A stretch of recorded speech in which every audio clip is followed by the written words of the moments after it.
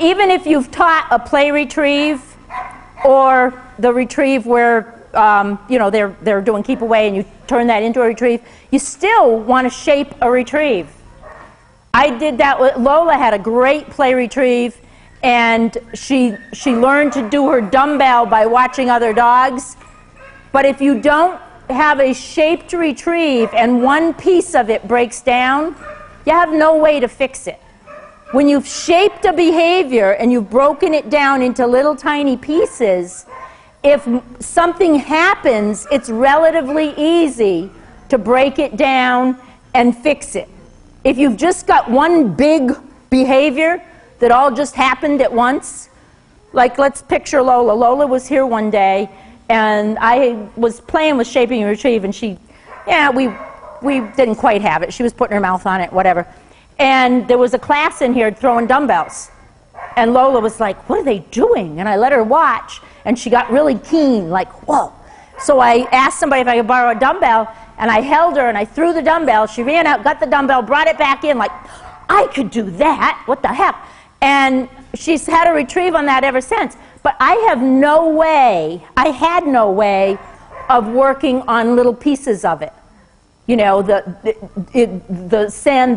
sit in front, holding it longer, sit in front. I had to then break it down and teach her each little piece of it. So when I needed it in competition, I had ways of making each little piece of it powerful.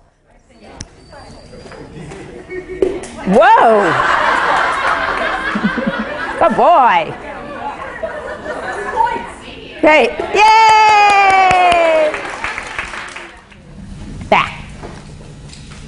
Her criteria is put your front feet on the target. Back. All right? So she knows this exercise. I didn't just suddenly decide to do it. Back. Watch this one. Back. Switch. Back. Good girl. Very nice. All right? So when I first get them to back up a little bit, the way I start this is right here. And they start offering when they can do it from right here. They go back one step and they hit the target. Then I just start to add a little distance and gradually make it longer and longer. Come, honey. Nice. And just gradually, I would stay at each of these lengths a lot longer than I'm doing. What works really good for this is a narrow deck to teach them to go straight back. And I would shape it before I would just have her backing up without actually saying it in the beginning. I'm really skipping a whole bunch of stuff here. Back. And I don't like that. I'm not clicking that one. Not your fault at all, honey, but back. I want, that's what I want. That's my criteria. I'm not going to take a slow, slovenly back. If she misses the target, I'm not clicking that. I want her to back up straight. Beautiful behavior. Jackie, keep going this time. When you feel her start to go with her. Keep backing. You can click, but keep backing. There, don't forget to click. Good job. I know, it's a lot to remember. You ready? Chin. No! I think that's called Frankenstein, isn't that, Laura? Chin. Oh. Nice. And this is the first time we've gotten duration on chin today. It's the first time we've tried for duration on chin, and she's picked it up pretty quick. Chin.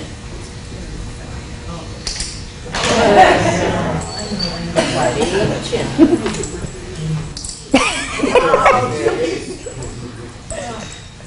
Good girl. One more. Chin. That's good. Here it's unstable. Beautiful. Very nice. Raise your criteria until the dog will happily and promptly reach for the object and give it back no matter where you place it. Make sure you keep your hand on the object as your dog is going to take it in his mouth and then give it back. Because the longer you do that, the clearer the criteria is. You have to put it in my hand. Some people don't care if dogs retrieve to their feet. They must not have my knees. because I'm not real happy about dogs that retrieve to my feet. I want it in my hand. I don't want to bend over. I want it in my hand. When your dog will reach for and bite the retrieve object, when it is resting on the floor or a chair, it's time to take your hand off the object.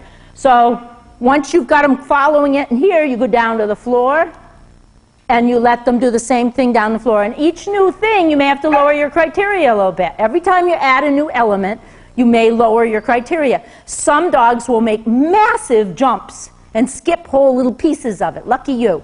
Other dogs will go do-do-do-do-do and then get stuck. And some dogs will just go slowly through the whole thing. You can see how your dog learns. You'll see how they process information.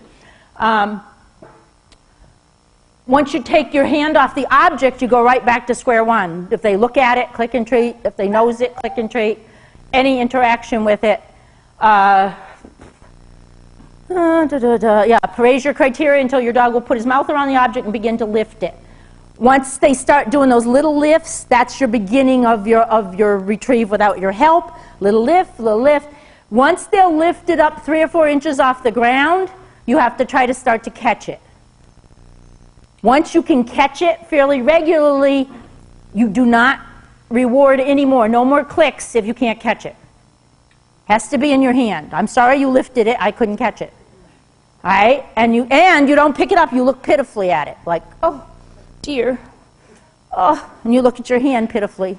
You know, a little acting is good. And then, when you can regularly catch the object, you will no longer click unless the object is in your hand. Let's see what's next. When your dog can regularly lift the retrieve object high enough that you can catch it, you can begin to shape a reliable hold. How do you shape a reliable hold? Hesitate.